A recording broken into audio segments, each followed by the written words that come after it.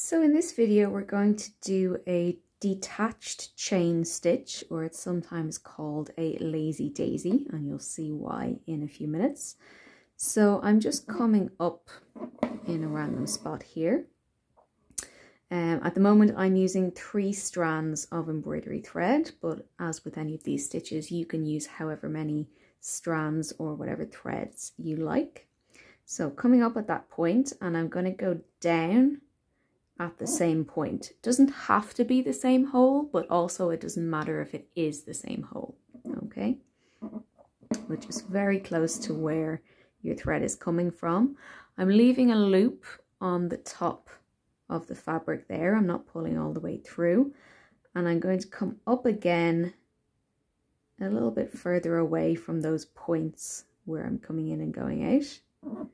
Just coming up over here and pulling that loop tight, so you can see I'm catching that loop in place. And then I'm just going down on the outside of that loop. It's like a little securing stitch just to hold it in place. And there we have it. That's a detached chain. So if you've done a chain stitch before, it's almost like the first and last steps together on your chain stitch. So I'll do it again just to show you. So up and down at pretty much the same point. Leave a loop on the top, and I'm going to do this one going over this direction slightly.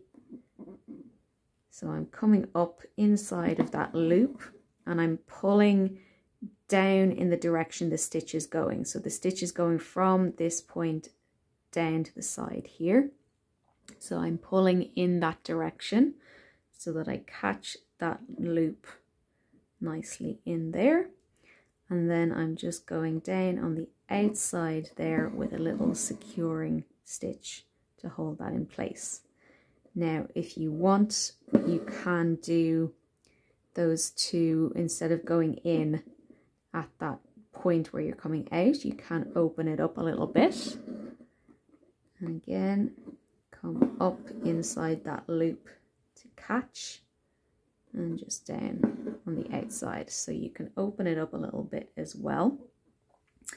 But the reason that this is often called a lazy daisy stitch is because when you kind of bunch the stitches together, it can give a very nice kind of floral effect. So I'll just do that for you here. I'll do one going up this way.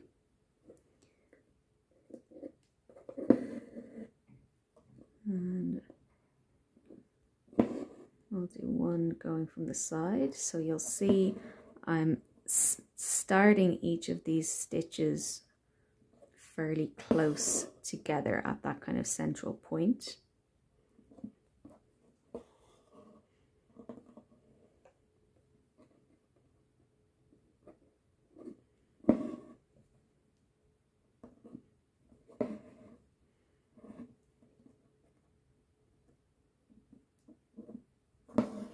If you prefer to draw out this kind of shape beforehand, you can, so that you know exactly where you're going. But this is just a rough example. Just make sure, see there, my thread is sort of twisted, so just make sure that your thread doesn't get twisted, that you keep that loop nice and open.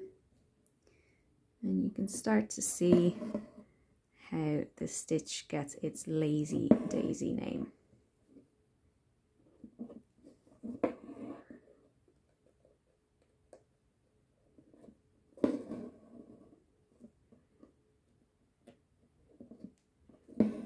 And there you have it.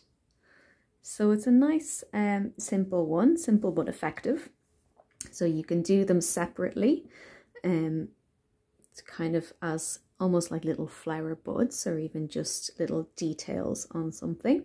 You can open that up a little bit, or you can do them together to create a nice flower shape. You could also bunch them kind of going the same direction and give a different sort of floral effect, or bud effect.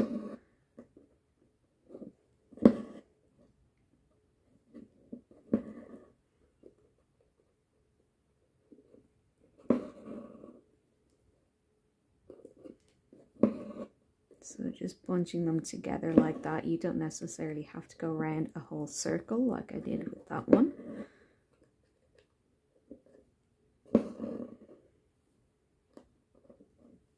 Something like that as well. So that's all the things you can do with your detached chain. I hope you enjoy that one. If you do let me know in the comments, and I'll be back again with another stitch soon.